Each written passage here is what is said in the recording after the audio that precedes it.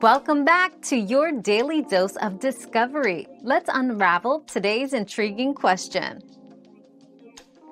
Yes, it's possible to still have a period with uterine cancer. In fact, abnormal bleeding, including changes in menstruation, can be a symptom of uterine cancer. However, periods themselves do not cause or worsen uterine cancer. If you notice irregular bleeding or any other unusual symptoms, it's crucial to consult a healthcare provider for a thorough evaluation and appropriate management. Your daily dose of discovery ends here, but the journey of learning never stops. Subscribe and join us again for more answers tomorrow.